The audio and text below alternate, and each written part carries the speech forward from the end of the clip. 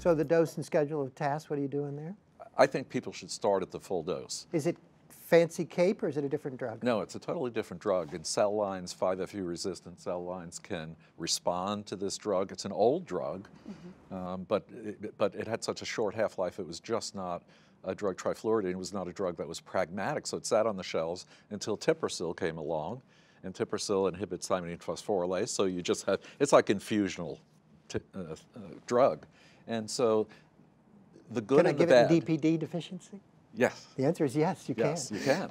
And the other part of it is that it has, whether you like it or not, it only has one toxicity to speak of, and that's neutropenia. Well, I have a few, like a low level, there's fatigue. Well, I'm getting nausea. There's like a 10, 12, 15% that has some nausea. nausea. There are some. Myelosuppression is But I mean, big. the clear dose limiting is that. So this 2 weeks in a row, 1 week off, don't give it on It's weekends. actually 5 days. I know. Yeah, Monday, Friday, but Monday, Friday. Unique schedule. But has anybody gone to every other week yet? Have you fiddled with this full dose but every other week, or no, you're The giving Japanese may have because they've had it for a long time. It seems like the neutropenia is more sensitive to two things, whether you have food in your stomach, which you really need to do. So if a patient has unexpected neutropenia, did you eat? You know, you need like a Jewish pillbox to tell you that.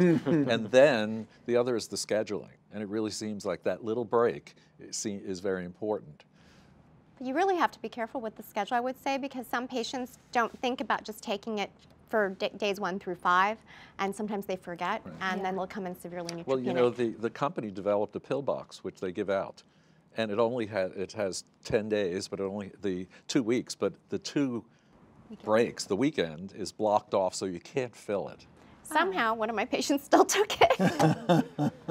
They broke into it, huh? What we've started doing actually is, because although patients in trials are always 60 and male, in practice they're always 75 and not always male, and it's hard for people to keep track of things because they're taking 8 other drugs. Correct. So what we do is my nurse practitioner actually fills the pillbox with them in the room. Now that's service. No, well, you could talk to the patient about it while you're doing it, and that way they can't accidentally overdose on the drug.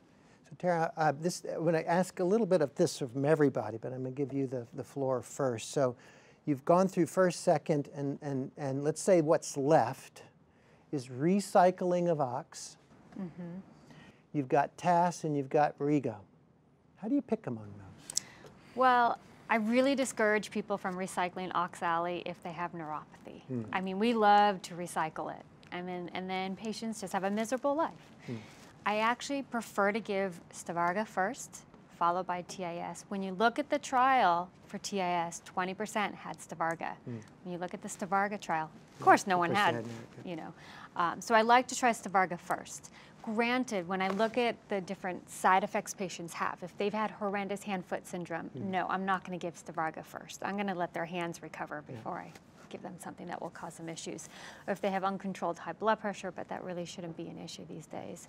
But if their bone marrow has been really wiped out, then I really have to be careful giving the TAS-102.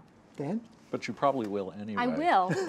No, but it just, the sequence is probably, we're not going to go back to the FOLFOX FOLFIRI thing. No. That's kind of, and they'll never be directly compared, you know that. Yeah. So I think most patients who are really 0 and 1s will be able, in the TAS-102 trial, 40% of people got another line of therapy after, and it wasn't always, and only 20% of those were regorafenib.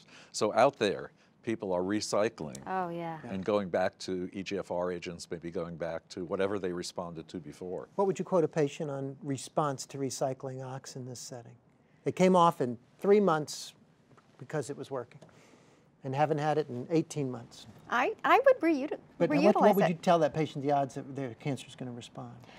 Well, I would say it may not be as high as it was when we originally provided it to them. I'll give you that. Is it above 10%?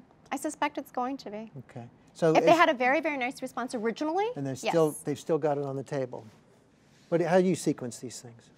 So, very similar to Tara. You know, when you get, first of all, the recycling is my least favorite option. It's the desperate option. It's the one that has not been tested. So I leave it to the end of the line. Beyond even a clinical trial. Well, and there's no OS shown with that. We don't know anything. Where you've got 2 drugs that have at least OS. Yeah, so we don't know anything about it. So I wouldn't put it ahead of regorafenib or TAS-102. Let me make it a symptomatic liver met patient who you'd like them to respond. Does that change your bias a little bit? There's something called SBRT that may actually help a little bit more. I'll make it paravertebral. No, I understand. So I saw some nods. So that might be a case where you have to have a response rate. Yeah. You have to have a response rate of at least 25–30% to convince me that it's worth recycling if you want to go with that, and I don't believe you can get to that. Fair enough.